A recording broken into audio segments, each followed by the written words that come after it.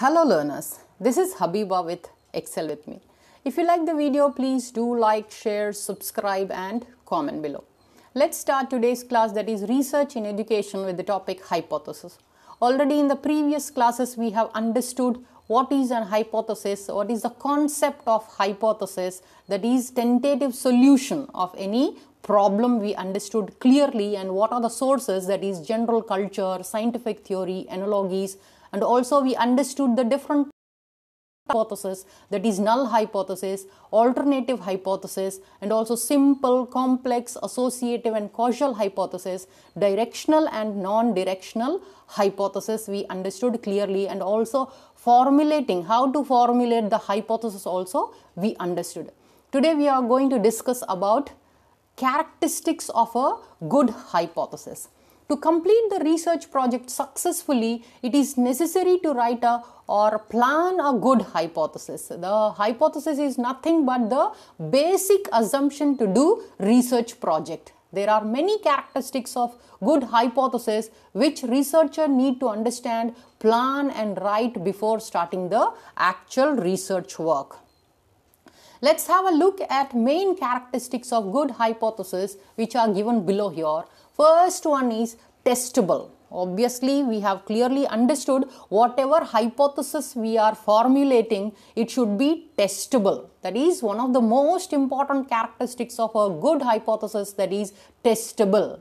The means for manipulating the variables and or measuring the outcome variable must potentially exist. The second one is falsifiable. That is, this characteristic is related to the ability to reject the hypothesis with the data. Then parsimonious, that is, should be stated in the simplest adequate form. It should not be complex, it should be simple. Then precise, obviously should be specific and operationalized, not vague. Then useful, that is, relate to existing theories and or point toward new theories. It should lead to studies beyond the present one, often hard to determine in advance, but it should be whatever research you are doing, that should be even the hypothesis should be useful. Then sound reasoning, that is, your hypothesis should be based on previous research. The hypothesis should follow the most likely outcome, not an exceptional outcome, and also provides a reasonable explanation for the predicted outcome. And it do not look for unrealistic explanations. It should be realistic, which should be useful for further generations also. Then clearly states the relationship between the defined variables. If we are not clearly defining the relationship between the variables, then it will not be understood by anyone. Then clear, simply written hypothesis is easier to test. It should not be vague. Then defines the variables in easy to measure terms. That is, who are the participants? You should be clear who will be the participants of your problem. Suppose if I am taking about the academic achievement of secondary school students, my participant should be clear in my mind, that is boys and girls. Achievement of boys and girls, or both I can take, or rural schools or urban schools, private or government schools, anything that which kind of participants I should be clear about. Then what is different or will be different in your test? That means it should not be continuously taking the same thing. It should, some difference should be there which were previously done research. Then what is the effect? If you are doing some research, what will be the effect? It should be purposeful, obviously. Then testable in a reasonable amount of time. Obviously, I said in the previous class also, it should be testable. Do not plan a test that will take longer than your class project. If it is longer than your project, it will be time taking and will be hectic for you.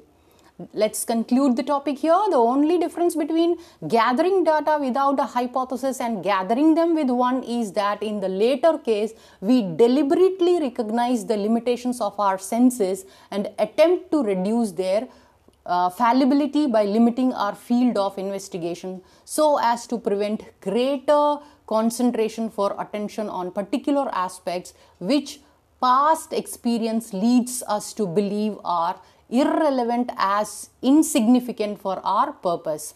This definition is given by Lernberg. Very clearly says that simply stated, an hypothesis helps us see and appreciate the kind of data that need to be collected in order to answer the research question and the way in which they should be organized most efficiently and meaningfully. Obviously, a good hypothesis is not only testable, that is something you can actually test for in your study, but must also be falsifiable. So a hypothesis which is tested may be falsifiable, that is we can reject or accept the null hypothesis. So we come to the end of this session. If you like the video, please do like, share, subscribe and comment below. Thanks for your attention and time. Happy learning.